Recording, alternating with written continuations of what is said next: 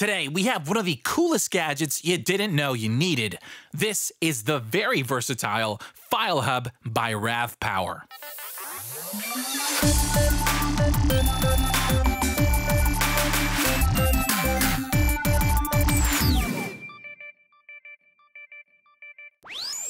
Welcome to It Came From a Box. This is Sergio AM, and since 2015, we've been using the first version of RAVPower's FileHub as our travel Wi-Fi router to both share an internet connection, but also movies and photos with the family during trips. It's one of the coolest gadgets that I've always wanted to share, and now's the perfect time because RAVPower sent us their newest version. And the best part is we're giving away 2 of them. Let's jump right in. So in the box, you get a user guide and a lifetime warranty card. Very impressive. Along with a USB to micro USB charging cable, and of course, the RAVPower FileHub.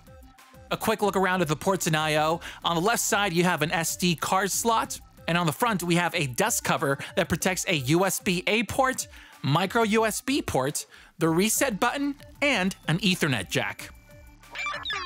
Alright, before we talk features, to set up the FileHub, you first need to download the companion app, which is available for both the Apple Store and Google Play, or you can use their web UI.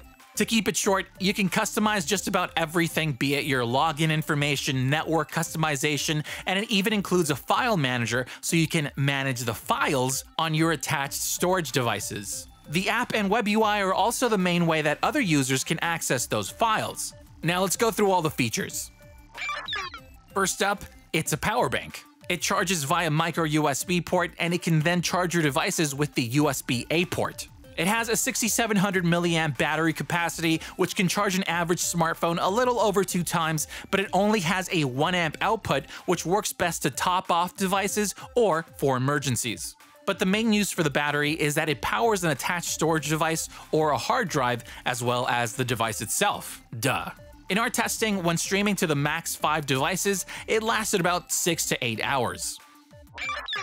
So it's a battery, but it's also a feature-rich router with multiple modes. First, it works like a regular router. You just hook it up to a modem, and now you have your own Wi-Fi to connect your devices to the internet. Next, we have bridge mode. With it, you can connect to an existing Wi-Fi network and broadcast it with a new network name and password, with the added benefit of extending its range, so it's like a repeater. Finally, you have AP mode, where you can plug in an Ethernet cable and convert that wired signal to a wireless one. Very cool.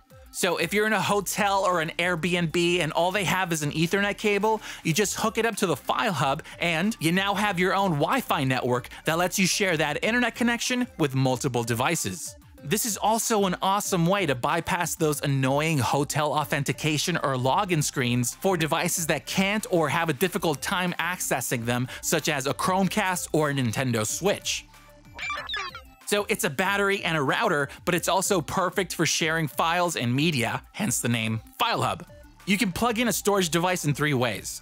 First, you can connect an external hard drive, SSD, flash drive, or all together with a USB hub to the USB port. Or second, you can use an SD card or adapter in the SD card slot. And third, you can connect your phone, tablet, laptop, etc. through the Wi-Fi connection. You can share those files by either the app or by going on a browser and connecting to their web UI, and you can now access all the files in each of those devices.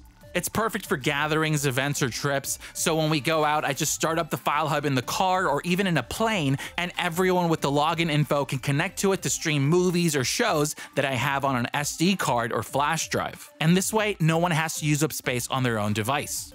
Now, I'd suggest to limit it to 3 to 5 connected devices, because more than that and you can congest the connection, especially with larger files. Speaking of, when it comes to streaming videos, I'd stick to HD over 4K, because if not, you might experience lag or buffering.